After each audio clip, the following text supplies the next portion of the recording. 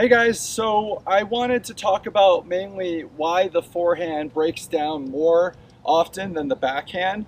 And this is just not through just me, but a lot of players I know, I've talked to, interviewed with Dr. Alan Fox. He even said that that's a common thing to happen. And I want to go over kind of why that is. So I think knowing why, just like, as a teacher, I try to explain the why part before we do the what part, so you can get a better understanding and hopefully you know what to do, because the logical explanation afterwards, it should make sense at least. So anyways, the biggest deal with a backhand versus a forehand, no matter if you have a one hand or a two hand, is that you're using weaker muscles. So there's nothing you can do to swing hard with your upper body that's going to get it to go far and fast. So we all know that intuitively, so that's why we step into the ball with our backhand. Every shot we step in. There's not a time where we're like this, hitting like this. This doesn't happen. But on a forehand, we can get away with it a lot.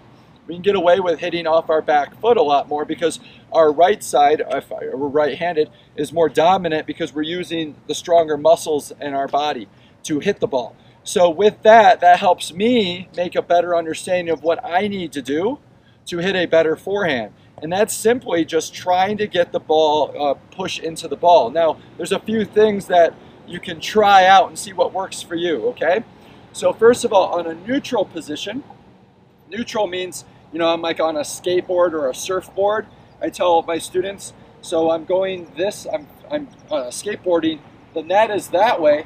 And the whole idea now is how do I get my body into it? So a lot of players I've seen will step, and as they step, they're supposed to step, all their weight is on their front foot now.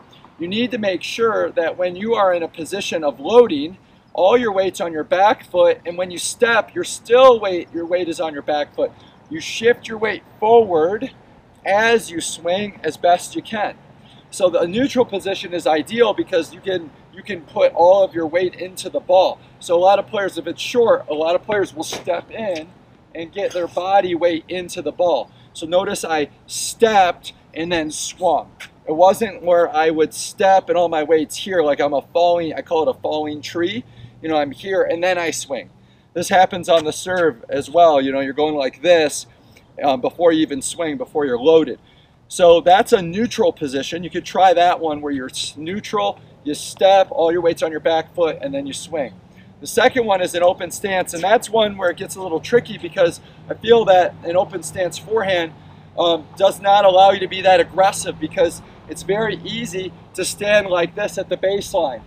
And then when the ball is short, you're standing and you're trying to hit like this instead of stepping into the ball. So I try to get every student of mine to step into the ball first. Now you're going to play players that hit the ball hard and you can't step into the ball, but you still need to shift your weight into it. So that's where you get your right hip, if you're right-handed, into the ball. So what I mean by that, if the ball is hit hard and I'm in a loaded position, I'm trying to get my right hip through the ball so I can shift my weight. And I always try to get my hip into the court, pointing in that direction.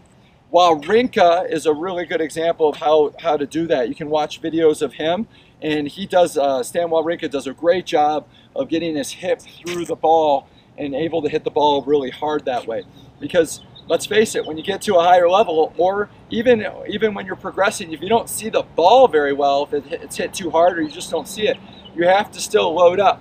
So if I'm loading up here and I want to hit the ball, I can push my hip through the ball and still get a good, powerful shot through that. So I always think if I'm on the run, I still need to go that way. So if I'm on the run, I'm still going to get my back foot behind the ball, so then I can turn my hip and push my hip into the court. So I'm not arming it, and I'm not swinging with my wrist and my arm the whole time. And that's very easy to do because, like I said in the beginning, it's very strong. You're a lot stronger on the right-hand side. So the backhand is just shifting your weight. I never really had a problem other than timing of having my backhand really break down, but forehand definitely. And I just keep trying to remind myself that it's all on my feet and that I need to shift, either step and shift my weight forward, notice my hip goes through, or I'm in a loaded position here and I'm going to swing and get my hip through as well. No matter what, you're trying to go through the court with your shot, not trying to just stand back here and swing with your arm, which I've done numerous times and it doesn't work. So try to think feet, feet, feet, and then maybe that will help you develop a more predictable, reliable forehand. So good luck.